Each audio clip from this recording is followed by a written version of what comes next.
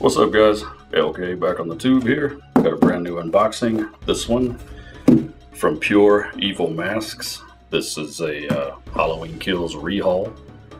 This is originally the Tots release. Cost about 70 bucks. Sent it off to this gentleman here, and he turned it to the dark side, even more so.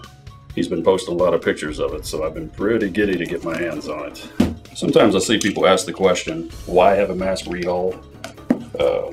If you've seen the retail version of a lot of masks, Tots in particular, the Halloween Kills mask, for example, was created from the movie mold. But when you take into account it's mass produced, the paint and the overall look at it generally pretty unsatisfactory if you're going for screen accuracy. But having said that, since it is made from the movie mold, you can send it off to a ReHaul artist who will put new hair on it, completely strip the paint, and apply a little cinema magic to it. So that's what we're looking for here. And if this bad boy is anything like the pictures that I've seen, I'm gonna be a really happy camper here. Ooh. Straight out the burn unit. That is fantastic.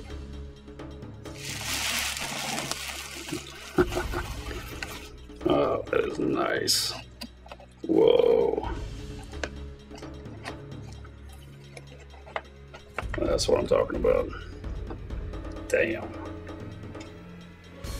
Extra crispy.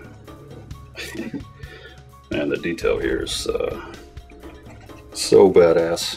I'm almost afraid to touch it too much. I'm afraid it's gonna like crumble because it looks that burnt. Yeah. It's a nice little touch. This is what he stuffed him with. That is very good work. If you can check out the hair here. A nice shot of that so we can get that detail.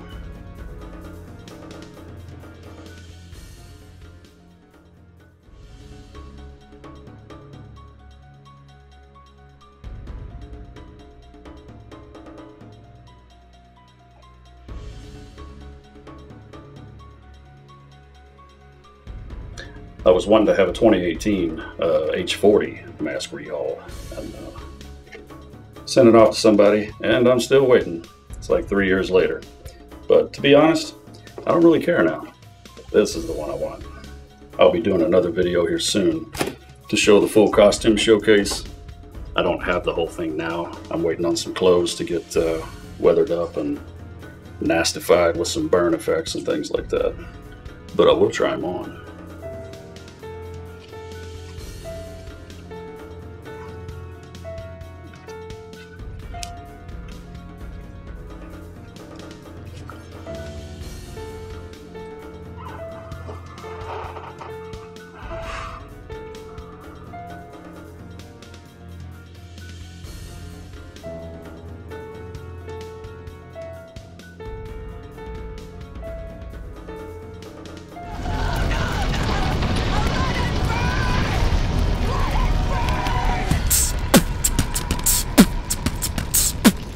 And the fit for my size head actually wasn't too bad. You know, it was a little bit snug, but not nearly as tight as I was expecting. I mean, obviously a nag, 25-inch castle, it's got the right amount of room, but this thing, it'll do well.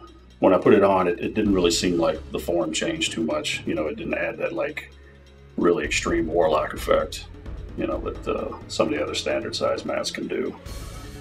But I'll be back soon with a full costume showcase as soon as I get the clothes back from my man in California, Mr. Josh Ludman. Always does good work.